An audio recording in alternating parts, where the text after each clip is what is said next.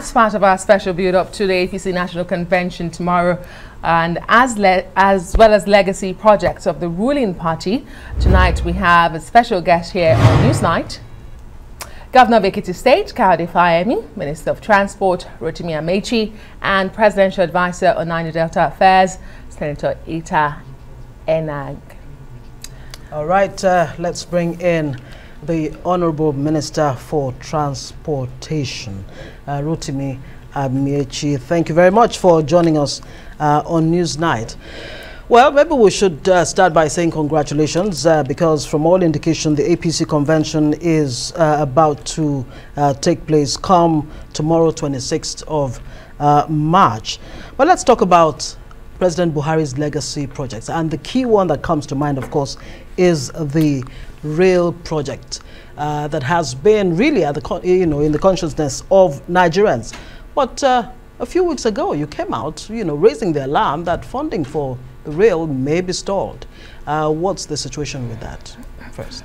Well, I think I had a meeting today with the Chinese ambassador. It appears that it's going to be an improvement. The Chinese ambassador met with us, and they are keen on releasing funds for Kano Kaduna. So I hope that that will be something that the Chinese government will finish on time. So that our target is to ensure that we'll complete, if nothing else, complete Kano Kaduna before we depart from, or before our tenure comes to an end. We will also commence, as we're also looking for the funds. We've gotten funds for Kano Maradi. We're also looking for funds for Port Harcourt Maiduguri. We believe that before the end of June, July, we should be able to get these funds to commence work. The same as Lagos Calabar. We've gotten the Turkish company who would work with CCCC in the construction, and the Turkish company Yapi has promised to also get the funds for Port Harcourt Calabar. So the country is covered. The only place that is left for now will be the Abuja Itabe that goes to Warri. We already have Warri Itabe, but we want to connect Abuja to Itabe and then do a seaport in Warri. It's left for now because we have a disagreement with the Chinese company. We hope that once that's resolved, we're able to see how to raise that kind of money. By the time you complete all this, then the whole country is covered, even though we're supposed to give specific attention to Kebbi, Zamfara, Sokoto, Adamawa, and Taraba. Well, what exactly are the areas of disagreement before I between who? Between the Nigerian government and the Chinese? No, I think it's just exactly there are no disagreements, just paucity of funds. Okay. And as you cover the country with the train transportation minister, did you, in that conversation you had with the Chinese ambassador today, did you also bring up the issue of this incessant breakdown of the coaches that we've been witnessing in recent times? Because it is on record that you said we might be returning some of them back to China. Did you say that? And was that enough conversation? I didn't say that. Okay. And you know why I laughed? Why? Very soon now, you like Tundu, my friend, you accuse me of being rude. When you use the word incessant, it means regular. Yes. Please, can you enumerate the number of times you've got? For instance, there was just one in Lagos Ibadan. Okay, one. There was one recently. There was also one in Abuja. Two. Okay, does it constitute incessant? But that's more than one. That's more than once. Shouldn't be happening in the first place. Please. When you use the word incessant, it's regular. Every week. Okay, so several breakdowns. Two, that cannot be. It's more than two, Honorable Minister. But that's not even the point. The point is they are breaking down. These trains, they're not. These trains started operating in 2016. Let's even assume you had 10 breakdowns. Okay. These are machines. Are you saying this is normal? Of course, it breaks down in other countries. But the reason why there's noise in our case is because we don't have enough railway lines. You don't have enough coaches and locomotives. If you had enough rail lines, coaches, and even when one breaks down, because as one breaks down, okay, let me give an example. Okay. I was coming back from Kaduna one day, and I got to Kubwa, and I stopped. Then I saw a train that was supposed to have passed on my way to Abuja.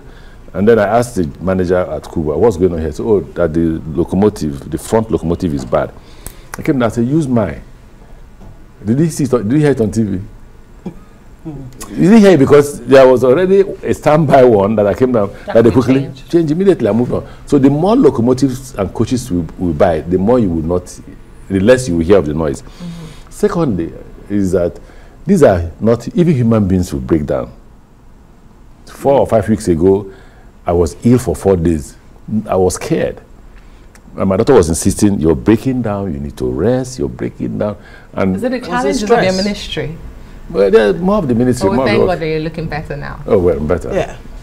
Okay, now, I mean, you recently emphasized the need to actually utilize local materials and manpower in the construction of rail projects in Nigeria. Very sound position. What is happening? We're having that fight. If you looked at the social media, there was this blackmail that you're seeing where the Chinese company denied. People were saying, oh, Amaechi is forcing them to take Nigerians of his choice and all that. None of my business. I don't care who you take, but I can't be spending $2 billion on the rail and there are no Nigerians to benefit from it. I insist on that. You don't have to take from me, you don't have to take from the ministry, but follow your due process and choose Nigerians to make money out of it. Because it's a Nigerian economy. You just really have to allow Nigerians benefit. There's no way you can liberate Nigeria from poverty if they don't participate in the process of production. So, but I think we're resolving it for them to allow Nigerians to. How is that being resolved? I mean, are they getting the requisite training? It's there in the contract, so they must comply with the contract. If you don't comply with the contract, it's a breach of contract. Okay. And how would you evaluate the impact of this infrastructure development of the Buhari administration, which you lead the Ministry of Transport in particular, 7 years down the line? How impactful has this been? Have you done an evaluation to say this is what we have done? This is good. Abuja or Lagos? I live in Nigeria. I could move around. No. Where do you live? At the moment, yes. Abuja. I am here with you, Mr. Okay. Have you been to Kaduna before? No, I've not been to Kaduna. Okay, that's why. You see, even if you don't not been to Kaduna, the impact you will feel here now is that there are people who no longer live in Abuja, but they live in Kaduna and come to work in Abuja because there's a 6 o'clock train that will get you here by 8. So by 8:15, 8:30, you're at work, and it's cheap, 3,000 naira. Right? As compared to what you get in the UK. Imagine that 10 pounds. How much is 10 pounds? Or 20 pounds. Okay. Now, so what the president has done by allowing us to construct that rail up to Abuja is that he has, how do you do poverty alleviation? He has taken away that burden of having to live in Abuja, provide for yourself and your family here, and go home to Kaduna, provide for another family there. By taking you back to Abuja, providing you one housing, because you don't have to pay for another housing here. But don't forget that housing in Abuja is very expensive. Right. Now the economy must grow through that, because it provides for the ordinary Nigerians too. It's the rich Nigerian that can live in Abuja, that can live in Kaduna and drive to Abuja. For those who don't have cars, all you need to do is go to work, get out of your bed at 5:30, by 6 you're at the train station, by 8 you're at work. By 6 p.m. you're back to the train station, by 8 you're in Kaduna. Yeah, but how accessible are these trains to the average poor Nigerian? You know, I mean, over 700 kilometers of rail provided so far. Correct me if I'm wrong. Where's my phone? How many poor Nigerians have access? I had my phone here now. Yes, you did. Because I wanted to show you how many Nigerians were coming to Abuja yesterday. You have seen it. I want to show you how many Nigerians were coming to Abuja yesterday from Warri. And so you can imagine how many ordinary Nigerians were at the train station that were conveying from Warri to Abuja, and at a cheap cost. And I would make that analysis again. You can see it. You can see them. You can see the madness. Is that what we have on the screen? No, I don't know. No, it's okay, it's not. So okay, I see. You can see the crowd. Yeah, so you can, when you say ordinary Nigerians, how many other Nigerians are you able to provide for that? They are huge. See the number. See the crowd. Right. The average cost of okay, let's take the analysis of Warri. Yeah. I have flight from Warri to Abuja is about 60,000 naira. So you come from Warri to Itabe, 2,500. You join the taxi from Itabe to Abuja, 3,000 naira. How much is that? 2,500. How much is that? 5,000. 5,000. So you've saved 55,000 naira. The president doesn't need to put money in your pocket. What he has done there is that he has saved you 55,000 naira, which ordinarily, if you had flown from Warri to Abuja, you would have been paying 60,000 naira. So both the rich and the poor can access that. And don't forget, I say 2,500. That's a fair argument. But how many kilometers of rail have you provided so far? And what is the projection for what will meet the needs of 200 million Nigerians? We're close to 1,000, which has never happened. Don't forget, this is the first indigenous government that is constructing those railways. We're not repairing, we're constructing. So you have about 350 kilometers of rail line from Itabe to Warri. You have 186 from Abuja to Kaduna, right? That would be 500 and something, right? You have 156 from Lagos to Ibadan. That's close to about 9,700, right? Okay. Then we are constructing already another 200 kilometers of railway from Kaduna to Kano, which at the end of the day will be about 900 and something kilometers of railway. Okay. Some would say, I mean, the latest statistics shows that about 39.1% of Nigerians live below the poverty line of $1.90. So 5,000 naira might still be a lot. But let's leave the rail transport for a minute, Minister. Recently, Nigerians have been inundated with reports of the billions of dollars we are losing to oil theft. And we have NIMASA, which is an agency under your ministry, supposed to oversee security of our waterways. What is happening with NIMASA? How is it possible that we're losing this oil on the waterways? NIMASA doesn't protect oil theft. What NIMASA protects is merchant ships. Recently, have you heard about merchant ship? Any listener against merchant ships? Well, speaking of merchant ships, the vessels that are being taken out. Merchant ship, vessels. Yeah, the vessels that are being taken out. The stealing is not from the ship, the stealing is from land. Right. So you should find out those who are taking on water out of Nigeria. They're not taking on the major water. The NIMASA protects the oceans, the coastal lines. We have not seen them. I'm not joking, because we have security on the water. We have equipment that we bought that we refer to as Deep Blue Project equipment. And they're there, they fly. We fly. We have 3 aircrafts that fly almost nearly at the same time. And that's 2. Then we have helicopters that fly carrying cameras and all that. So for now, our water we appear to be secure. Are you saying in spite of the 95% or so of Nigeria's oil that's spirited out, that's smuggled out, we don't know the vessels, we don't see where they are? No, we don't see those. If those vessels go across our water, we'll arrest them. NIMASA will arrest them. So I think the issue of security of waterways in terms of oil, why not allow the Minister for Petroleum to address it? I can address when it comes to the security of waterways as it affects merchant ships. And I can tell you clearly, we have, yes, you can make the argument that the vessels that carry this oil too are also merchant ships. But if we see them, we'll arrest them.